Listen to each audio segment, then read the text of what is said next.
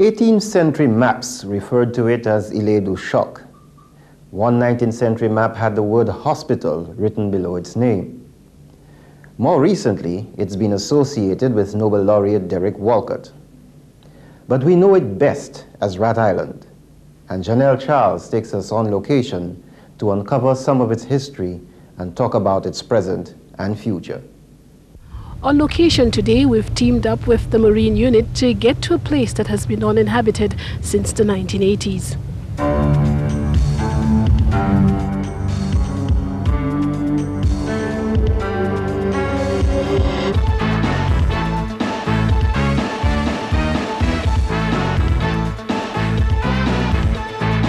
It's a historical name. I meet it there, so I didn't know.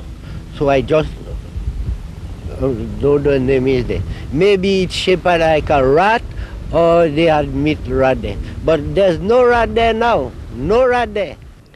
Old maps of the 18th century referred to the island in Choc Bay as Isle du Choc, but as far back as 1883, one map referred to it as Rat Island with the word hospital in brackets underneath. One may conclude that someone gave the island a nickname which stuck with it, a nickname which presumably referred to the rats that were on the island. In the 1950s, Rat Island was leased to Lord Wolston. He vacationed on the island in the winter with his family and his wealthy British friends. They enjoyed the view, they enjoyed the breeze, and quiet place. It's a quiet place, so it's lovely. What about the nuns? Well, the nuns used to come in every August for school holiday. They bathe, swim, and they enjoyed the breeze, you know. Hell, always breezy. Always breezy. The building that once accommodated those seeking a perfect holiday has since fallen into ruin as a result of neglect following the passage of Hurricane Allen in 1980. Government's priority then was to rehabilitate the mainland. In my quarters, when the roof tear up on me, about 2 o'clock in the morning, so I shift to another walled house there, and I sleep there till next day. I had some guests during that time in a guest house there.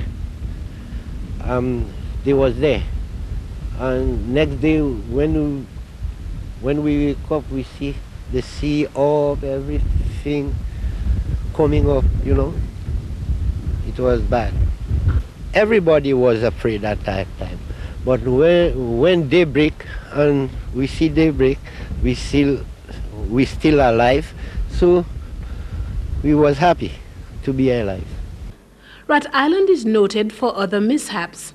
Old newspapers speak of the occasional power and telephone failures which affected the island when low-flying small aircraft would cut the 8-foot-high wires that connected the island to the mainland. Given that Rat Island has always been inhabited, Robert DeVoe, in his book Historic Sites, argues that the island is of little use as a natural resort. He writes against joining Rat Island to the mainland, saying that it presents a far more pleasing environment than a peninsula, and that it promotes a feeling of isolation from a crowded world. The peace and tranquility of the 3-acre island finds favor with international artists. It just feels this is where work could be done, and it's not sort of faked in any way. It just feels, it feels like it would be very profitable for any writer who came here. You know, to have the ocean, to have the land, to have the climate, you know, just perfect for any writer. I can't imagine that they wouldn't sort of flock to it. I'd come here at the drop of a hat. It's a good place to draw, lovely place to draw. To encourage the development of the arts, government has vested the island to the Rat Island Foundation. It was also one way of honoring Derek Walcott after he received the Nobel Prize for Literature in 1992. The plans remain the same, to develop this place into a place where internationally writers could be invited to come, where we could have a band shell for concerts and studios along these ruins that we have here, and for educational purposes, to have on Saturday mornings young artists, school children or older, come over and be instructed, just to have it, really alert and working well.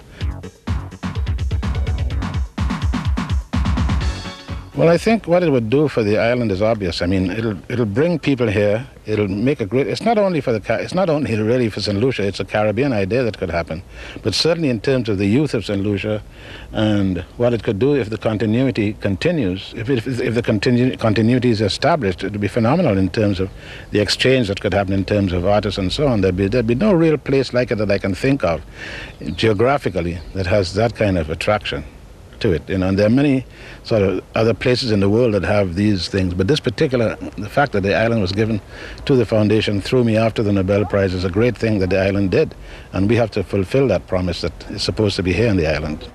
Financing for the projects of the Rat Island Foundation has been slow, although a number of local firms have made commitments towards the project. To date, 2 jetties have been constructed. One of the things that we need to concentrate on is restoring the existing buildings. Their structures, they're very solid structures, and I think we should concentrate on restoring these so that there is something that can be used on the island.